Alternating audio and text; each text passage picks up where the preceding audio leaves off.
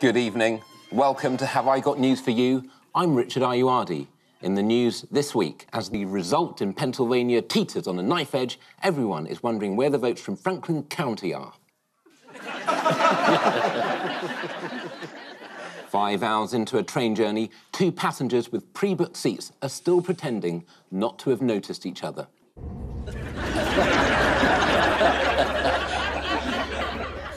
And in Pyongyang, it's a bad first day at work for Kim Jong-un's new chef.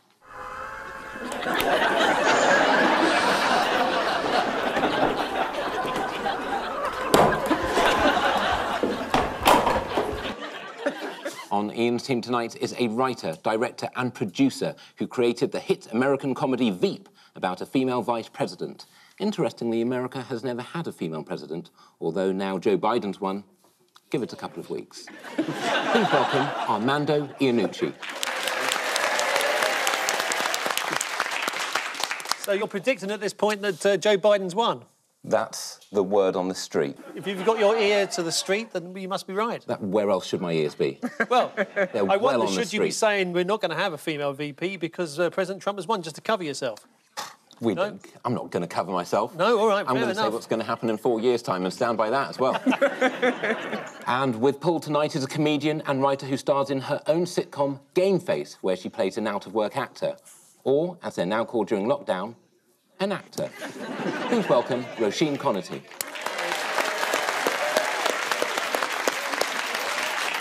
We begin with the bigger news stories of the week. Paul and Roisin, right. Have a look at these. Oh, no, what's his name? Flag salesman. Yeah, and he's the other one. Yeah, there's a dog with a ginger wig. But now I know where I am, and that's just sexist, isn't it? I think they're the Bleach Boys. I see that the one in the middle's really gone for it because he's not wearing any socks. No. Unless, of course, he's wearing a sock that we can't see. The secret socks that scoop underneath. Well, you've got your ear to the street. This is the news that the old white guy won. Yep, that does cover us. Either way. Yep, OK. Biden's probably got it. Ian didn't like that yourself. That's what the street says. I can't bear the hope, Roisin. I know, I can't. I think none of us can bear the hope. That is a good autobiography title, by the way. If you haven't written it already, please. Yeah, there was fantastic footage of a group of Trump supporters saying, we've got to stop the count in one state, and then immediately they flicked to them saying, we've got to count this up, because they thought it was their vote. I think over the last 4 years, a lot of people in America are saying we've got to stop the count. But I think the thing is, none of us have got that nice feeling that even if Biden wins, Trump's going. It feels like if you're getting out of a really bad relationship, everyone's like, you're going to be free. And you're like, I'm not, though, am I? He's not going anywhere. He's going to be around. He's going to show up at your work. You know, we're not going to have that feeling of like, we're free, because we're not. I think Biden's plan is to distract Trump with Pennsylvania so that Trump actually insists on counting all the votes himself, which will take 4 years. I mean, he is leaving his 4 years as gracefully as he entered, which is pushing it. Media outlets were initially reluctant to call the result, instead going with Biden on the brink. I actually have a caravan there. On the night, Trump declared that he'd won, way before any of the votes were in. He kept saying things like, they're finding votes everywhere, but he made it out like they weren't finding them, they weren't meant to be, like they were down the back of the sofa, or Biden was like, oh, hello, another vote. Let's take a look. This is a fraud on the American public. This is an embarrassment to our country. We were getting ready to win this election. Frankly, we did win this election. The Trump campaign has filed lawsuits in Pennsylvania, Michigan and Georgia in order to contest the result, despite not having officially lost there yet. Other than lawyers, who else is Trump's team trying to get to intervene in the election? God? Yes. Yes. No. Thank you. Yes, God. God. The lady was doing the... Oh, have you got, Yes, you're right. got the footage of her, please? Make our evening. Trump's spiritual advisor. Oh. Incredible. That's not a full-time job, is it? Paula White held a special prayer service on Wednesday. Let's look at it. Strike and strike and strike and strike and strike and strike and strike and strike and strike and strike until you have victory. She's praying for the return of her drumstick. Anything you put on the screen right now, we would just be like, yeah, that's probably true. Anything that Trump or any of his team or people do, none of us would be like, I can't believe it. I'd believe it 100%. The worst possible. You're right, anything. Yeah. Trump has a singing turtle. I mean... I'm in. Who's his legal advisor? Yeah. Yes. If I showed something humane, would that surprise you? Yes, it would, actually, Yeah. the way you conducted yourself so far. You know? Blame the streets, Paul. Apart from Trump, who else was it a bad night for? I mean, half the country, more or less, still did vote for him. I mean, whichever way it goes, the Senate's still half-half, the House of Representatives is only just in favour of the Democrats. So I think they assumed that if you put up any candidate at all against Trump, they would win. And they have tried this before. And again, it failed. You're suggesting that they should select someone who people want to vote for? I am. It was also a bad night, though, for the pollsters. No. Yes. Yes, who predicted a Biden whitewash. One theory as to how the polls got it so wrong is that pollsters armed with clipboards intimidated shy Trump voters.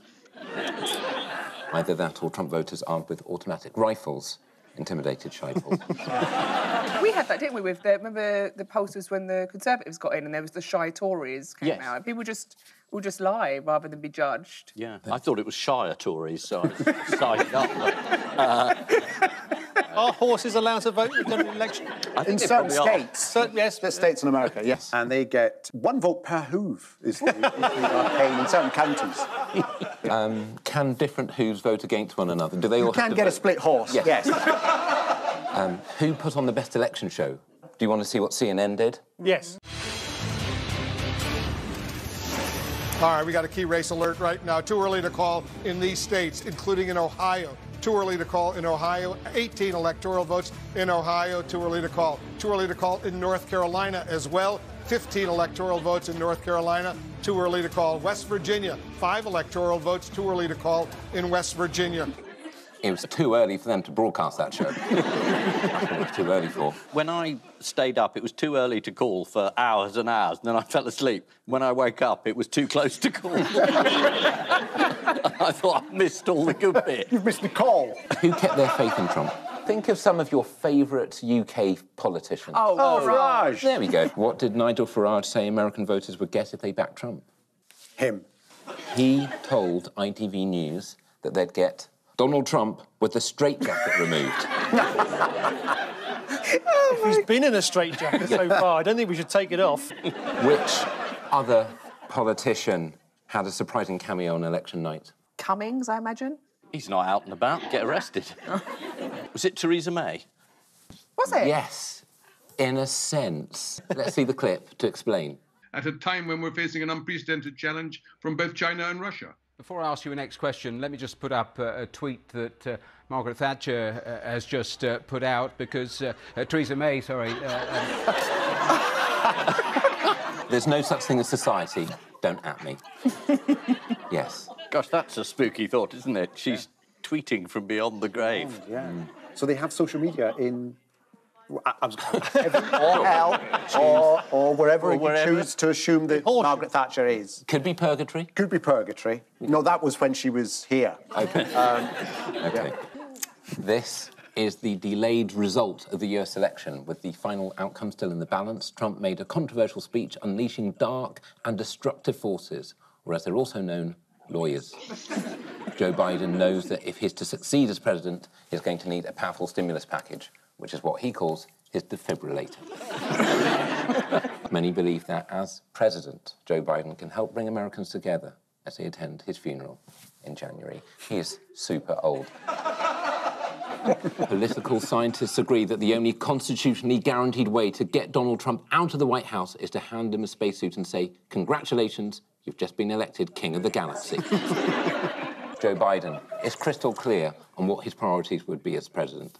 Get America out of Vietnam. Make peace with the Confederacy and beat the Soviet Union to the moon. Have got to beat. Ian and Armando, take a look at this. So I screw things up in here. This is where I go. Oh, he's bricking it. Oh, yes, they're changing the slogan, eat out to help the virus He's out. spreading. Look at it, he's spreading with his hands. Boris hitting the target. Oh, no, he's not. Whoever I get with this arrow gets a PPE contract. Is the answer we're now in lockdown again? Yes, lockdown 2. Yes. Boris Johnson was shown all sorts of worrying figures showing Keir Starmer ahead, and he thought, we've got to do this. Yep. It would be morally wrong That's not right. to. And he'd given a clue that he was going to change his mind because he'd said there is no way we're going to have a national lockdown. Yep. So most of us just stocked up, went and bought more food. This is lockdown 2. This is terrible news for the hospitality sector. And everyone. Yes. We will go stay inside. Yeah. And only non-essential shops are to close, which I noticed include bookshops. Nothing like a government with its priorities right. Yes, that is an indulgence, reading. It is. People get ideas. But Weatherspoons, as ever, are leading the way. They're the innovators in this. What do they start to do over the last few days before lockdown? They're giving the booze away because they don't want to waste it. 99p a pint, Ian, at Weatherspoons. See you there. Where do you think I've been the last 2 days? Exactly. When you say, I haven't slept, watching the news. I've seen you on that sticky carpet rolling around. We're allowed, it's not as severe as the first one. We're allowed out on the streets and stuff. Yeah. Your favourite place. Yes. Get your rear out there. That's where I get my frickin' news, mate. Deprive me of the street. It's like TJ Hooker. How? I can't be behind a desk. I need to be out in the field. The first lockdown must have been so hard for you. TJ Hooker. That's right. That's a ref's I'm bringing, Paul. I've been locked down since 1987. Of my own volition. I've just come out and those are the refs I'm bringing. Romano's had a terrible time. Magnum PI. That's right. Wait till I net 5 jokes about Heather Lockyer. TJ Hooker. Yeah. Correct. You remember? No. Unbelievable. But Heather you're watching Lockyer. now. Yes. Lockyer. Lockyer? Very Lockyer. beautiful. Heather Locklear. Yeah. Heather Lockyer. Dynasty. Lockyer, she does the tyres. In the new lockdown, what will happen to protests? They're banned. Protest more than 6. 2, no more than 2. 2, yes. To agree about something and say they don't like it, or Yes. it's wrong. Yeah. And in Britain at the moment, 2 people who agree on any subject is pretty good. Yeah. We demand a threesome. Well, if that happens, the police can be called, regardless of which version. All you need is one policeman. Yeah. Who is this bad news for? Not the threesome. Oh. Is it Nigel Farage? It is. He started a party to oppose lockdown. Yeah. Well, I think he felt that the unpleasantness had gone out of the Brexit debate and he needed to inject some sort of new toxic unpleasantness. So he thought, let's argue about lockdown. According to the Mail on Sunday, the pandemic has led to the emergence of a massive political hole. Or you can just call him Nigel.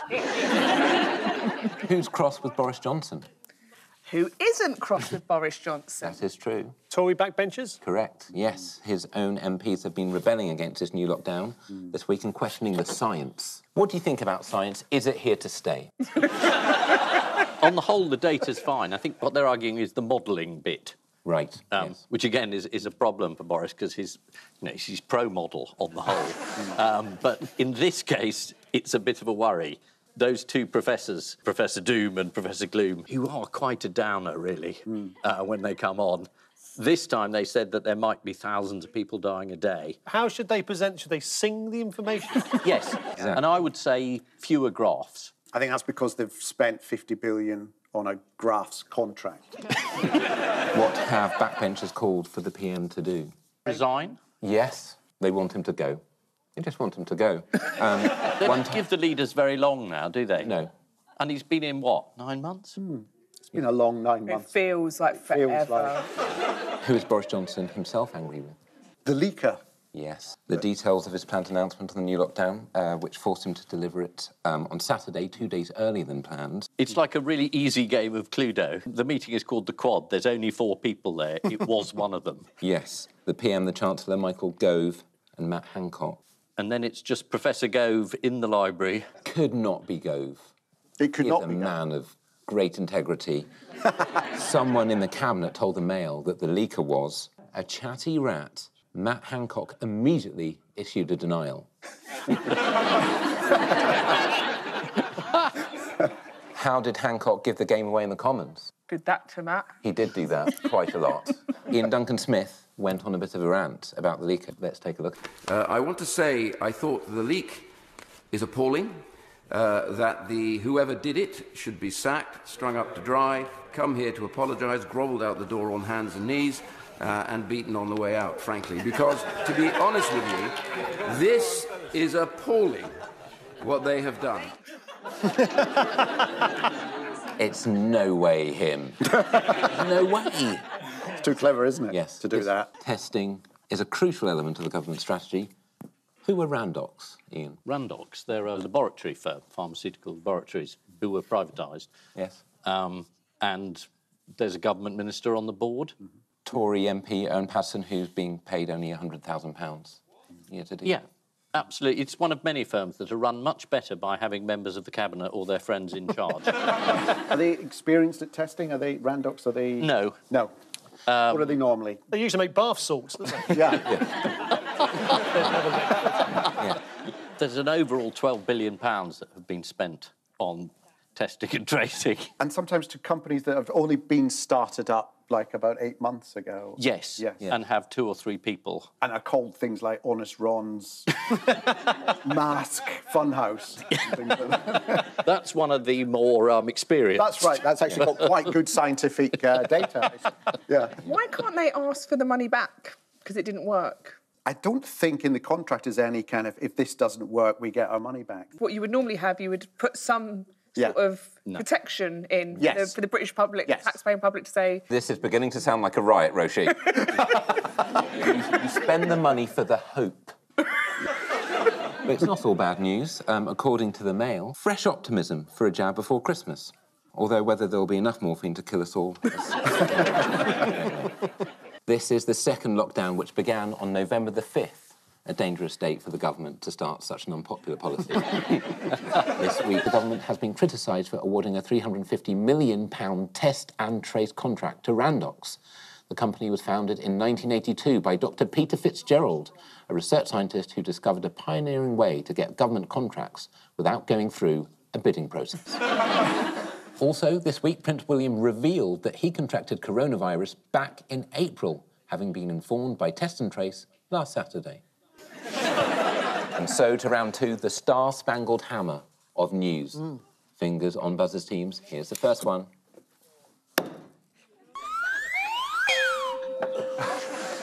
Well, this has got nothing to do with America. These aren't American policemen, is my answer. Yeah. I'm prepared to admit this star-spangled hammer is not directly connected to American news. Anyone else want to critique the question? No, I think he's demolished it. I'd just chuck it. All right, well, this week, police in Guernsey have revealed a huge increase in job applications thanks to their new creative recruitment policy. What did they do to drum up more interest? There is a clue with that camera. They clearly made a campaign video. Yes. They made an action film-style recruitment video, which has led to 10 new recruits. Let's take a look. Yeah.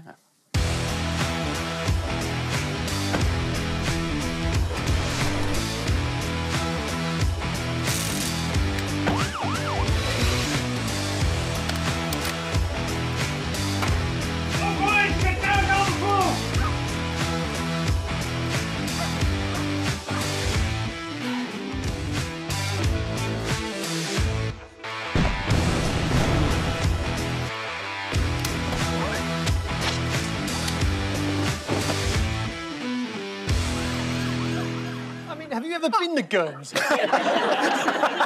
That's what it's like, It's like that all the time. I've been to Guernsey and none of that happened. Imagine if you're like a Guernsey estate agent, you're like, what are they doing? This shiz is real in Guernsey.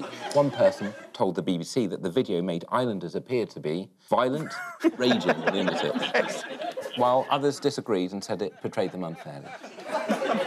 Where is Guernsey, then? It's where you stop when you haven't got enough petrol to get to France. Well, it's a war zone, that's where it is. Yeah. TJ Hooker would be right at home there, wouldn't he? Oh, thank you. That's his bread and butter, that is. That's a feature length, TJ. Yeah. They're not going to cram that into 45 minutes. No. They're going to allow that episode to breathe. Who do you think would have enjoyed the Guernsey police video And I'll give you a clue who passed away recently.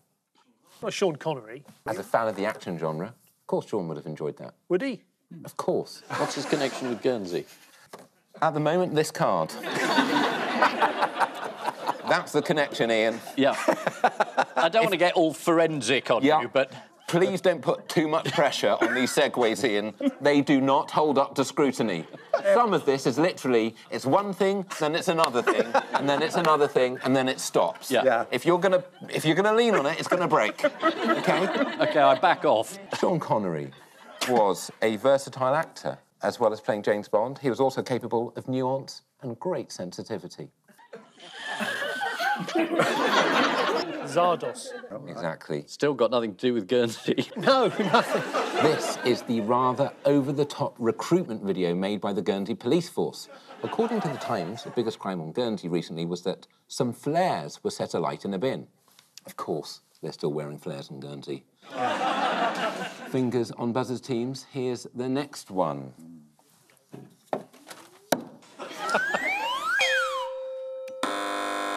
This is Cliff Richard. Is he presenting a nude version of Sooty and Sweep? No. No? Is he... Thank you for whoever that was that laughed there. I heard a laugh come from out of the emptiness as somebody realised that somebody doing that could be a nude Sooty and Sweep. Thank you very much indeed for that. I can put that on my show reel. Next to the Guernsey police video. Yeah, exactly. Sweep would definitely be bad cop. Yeah, oh, yeah. Definitely. What's that you said? You fabricated the evidence? This is the news that Cliff Richard has stopped swearing. What? Do you not hear this news? I love Cliff Richard swearing. Yeah. He's cleaned up his act, Armando. None of that filth anymore. What's the point of Cliff Richard if he's not going to start swearing? Exactly. That's all we know him for. Exactly. Yeah. If he's not going to drop the C-bomb, I'm not going. Congratulations. What does Cliff do now instead of swearing all the time? Does he use substitute words? Close. A bell. Has he got a swear box? It makes noises, indiscriminate noises. He does the opposite. What he does is instead of saying them out loud, sometimes I think swear words. For example, I wish the BBC would commission this Sooty and Sweep show. Another devastating... So the story is that there's something that he's please not don't put too much pressure, Armando. Don't put... It won't take it, Armando. It will not take the pressure you're giving it. Something hasn't happened. That's the story. Armando, please. And we don't know why, and Richard has no idea. Don't lean on this. I don't think he likes the word story. That's too strong. Don't lean on this. His cards are blank, Armando. Okay. He's making it up. Some stuff happened involving some person you may have heard of. This whole show's going down. And I'm just telling you about it. And if you don't think that's a TV show, if you want news and things that have happened and satire, you're in the wrong place, Armando. You're just speculating about what may or may not be going on in Cliff Richard's silent head. And may I say, Richard, that on the BBC, speculating about what's going on in Cliff Richard's head is not a good move. People have got in trouble for that. There's more Cliff Richard news. We can't take any more Cliff Richard news. We've not milked this cow. We're going to have the Director-General down here in a minute. Just get on. Please. Just let me get through this Cliff Richard section. It's too much. There's not enough. He's got to bring out a swearing We're not talking enough about Cliff. OK. At this moment. Yeah. What else didn't he do this week? It is a question about what he didn't do. Yeah. Armando. What did he reveal he will no longer be doing in his calendars? That's right, we're asking questions about what Cliff will not be doing. It's a very wide topic. Can you think of stuff Cliff wouldn't do? I can't think of anything that he wouldn't be doing. Yeah. Did he, this week, invade Iraq, for example? No. I think if the rest of us don't attempt to answer the question, this bit will be over quicker. Cliff's about to reveal his 40-second calendar, but he will no longer be posing topless. Oh, yes. He told the Mirror, I suspect I've done my final topless photo. Oh. Yes. I suspect I've bought my last Cliff Richard calendar. Time now for the Missing Words round, which this week features as its guest publication the American magazine, the magazine for American expats in Britain, ideal for anyone who hasn't heard quite enough about America recently. And we start with, people can now what from home using robot lobsters? Vote. Catch crabs. Get a degree. Win a massive contract for PPE. Yeah. All of these are on Cliff Richard's new album. It's View Art Exhibition. Of course. Yes, this is... You mean, oh, yeah. This is the story that the Saatchi Gallery in London is hosting an exhibition called Lobsteropolis that can be viewed from home using remote-control lobsters. Of course, the great thing about this exhibition is that you don't even have to leave your home in order to not bother going to it. Next, what unexpectedly found in a cathedral in Spain this week? Beelzebub. Mephistopheles. Eamon Holmes, the Dark Prince.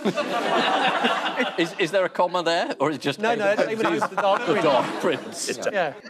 12 horses. Final answer. Cheeky portrait of a stonemason is the answer. Yes. This week, historians at a cathedral in Galicia discovered that a stonemason who helped build the church has secretly carved an etching of himself into the wall, which has only been discovered 900 years later. Here he is. Ooh. Yeah. When it comes to uncovering historical secrets in the church, this is definitely one of the nicer ones. And finally, what honoured with commemorative plaque in Weston-super-Mare? Is it Christ? Is it Kanye Weston? Bob Hope is the answer. Of course. This is an article from the American magazine about the legendary US entertainer who's been given a blue plaque in Britain. The Bob Hope blue plaque brings a number of reasons to visit Weston-super-Mare to slightly less than one. I mean, what was his connection with Weston-super-Mare? He wasn't born there. I bet your cards have got nothing. The cards are still going on about Cliff Richard. Ignoring the cards right now. The cards are just saying, stay on Cliff Richard, it will get better. So the final scores are Paul and Roisin 2, Ian and Armando 3. Well done. On which note, we say thank you to our panellists, Ian Hislop and Armando Iannucci, Paul Merton and Roisin Conaty. And I leave you with news that there's an impressive turnout for the first meeting of Nigel Farage's new anti-lockdown party.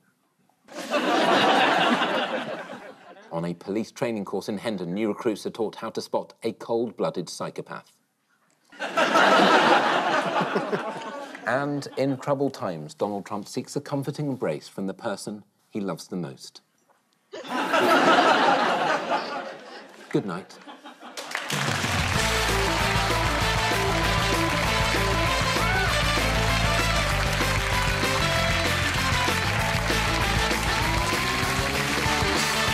Well, for more like that, see Dara O'Brien mock the week. Press red to watch now on iPlayer.